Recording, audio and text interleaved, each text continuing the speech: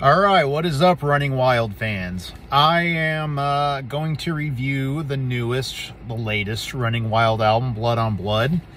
Got here in a nice little digipack, which I'm not really big on digipacks, but I will admit they're getting better. They're getting a little more less wimpy and a little more durable. But so recently I did my least to favorite Running Wild album ranking list, and this was not included because I did not have it yet. I already told the story. I wasn't really that interested in a lot of stuff during the COVID years. I was just kind of like, blah, this is lame. So I just didn't really check out a whole lot of stuff. So I completely missed out on this. It's the first like Running Wild album I missed out on since I got into them, and that was probably around 2004. So when they did like Rogues in Vogue. So, but to be honest, there are certain bands that, like, you know, if Blind Guardian were to release an album, I would have known, you know, I wouldn't have missed out on that or something. But this is Running Wild. I love Running Wild. Okay, they're one of my top favorite bands. However, their better days are behind them, clearly. I still think Rolf has it in him to make good albums. I'm still kind of hoping like one of these days he'll come back and do like another Death or Glory or something, but I don't think that's going to happen because, and the reason why I'm going to say that, this album Rolf was very, very proud of. He said that, I think during like that COVID time, he spent some extra time fine-tuning this album, and I guess he's super proud of it. So if this is fine-tuning and this is the absolute best he can do, do not expect a Death or Glory to come out in the future. However, I do hear the benefits of him putting some extra time into this. I see what he's saying. I would not call this an instant classic, but the album that came out before this was Rapid Foray. And I was pretty pleased with that one. It wasn't perfect, but I felt like Rolf was trying harder because the two albums that came out before that, Resilient and Shadowmaker, were just like, dude, either you're out of ideas or you just don't care anymore, is kind of how I looked at it. So Rapid Foray breathed some new life into them. And then this came out, and I was kind of expecting, well, it's just going to be more of the same. It's going to be boring. Well, I'll be honest. It didn't blow my mind, but it wasn't bad. I mean, it's definitely no Resilient or Shadowmaker. Let's just say that.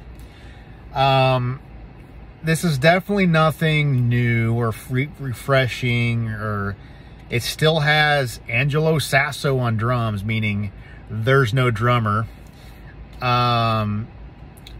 So yeah, we're using drum machines still. I don't know why why Rolf keeps doing this. I just think he likes to work alone. I don't know. I don't know. But I will say this, for fake drums, it is sounding better with each album. It's sounding a lot less annoyingly fake.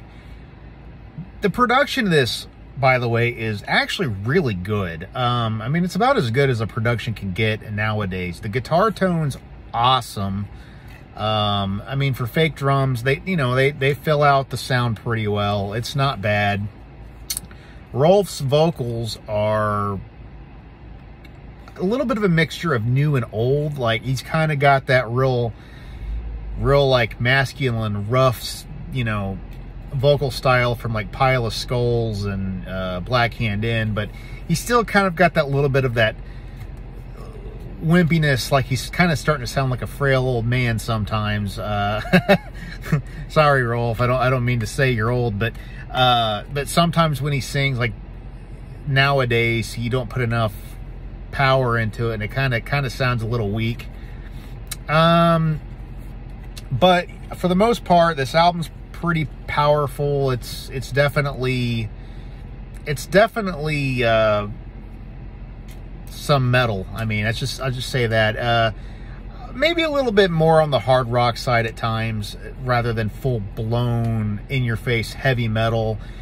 Don't expect any speed metal tracks like Whirlwind or Mr. Deadhead or whatever. Don't expect anything like that. But it's definitely some good fist in the air heavy metal. It's nothing you've never heard before, though. There's no songs on here, with maybe the exception of one, that really did anything that was like kind of different, and I have mixed feelings about. So we got, let's see, 1, 2, 3, 4, 5, 6. So we get 10 songs. There's 10 songs on here. Blood on Blood just starts off very typical Running Wild rock and roll riffing. You know, it's got a little bit of that pirate metal sound, but it's still pretty typical. Wings of Fire, I have to admit, is a pretty good song. It's, even though it's nothing completely fresh, it's got a nice chorus. It's not bad. Number 3, Say Your Prayers, kind of the same boat. It's not really anything new, but it's got a pretty good chorus. Diamonds and Pearls. This is kind of the one of the more faster songs on the album. It's nothing ridiculously fast or headbanging, but it's definitely one of the heavier numbers, I guess. Wild and Free, just another heavy metal song about being free and riding motorcycles, whatever. Nothing new, but it's good. Crossing the Blades, kind of a good pirate sort of song. I'm just assuming it's a pirate song. It sounds like it could be, but it definitely has like that typical, sort of like an epic Running Wild vibe to it. Nothing too terribly epic, but and then we got One Night, One Day. This is the song that I'll be honest, when I first heard it, I'm like, oh, something different. Like, this might be kind of cool. It's okay. I appreciate that it's unique, but it kind of gets on my nerves just a little bit. Sorry, you might hear some sirens. Those are the Rolf sirens. Yeah, ambulance. All right. Where were we? Yeah, One Night, One Day. I like it, sort of, but it's not one of my favorites. The Shellback, good song.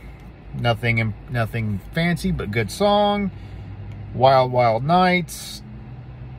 Well, if you know Running Wild, you already know what kind of song this is. Nothing new. Then we end up with an epic, The Iron Times, 1618 through 1648. This song's pretty cool. Some epics on Running Wild albums really aren't my favorite. Like, they're okay, but they're usually just kind of slow and drawn out. This one's awesome. I have to say, this is one of the best epics I think Running Wild has done in a while.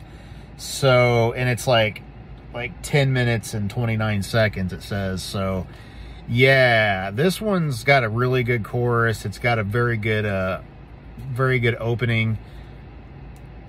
Very cool. Very cool. So basically, this album, I think it's good. I think it's one of the better albums that he's done in recent times. This and Rapid Foray. Maybe in consistency, this might be a little better than Rapid Foray, but I do think Rapid Foray might have a little more, it's a little more gutsy, trying, you know, I don't know. Maybe I'm wrong. Maybe they're about the same in creativity and trying new things. I don't know.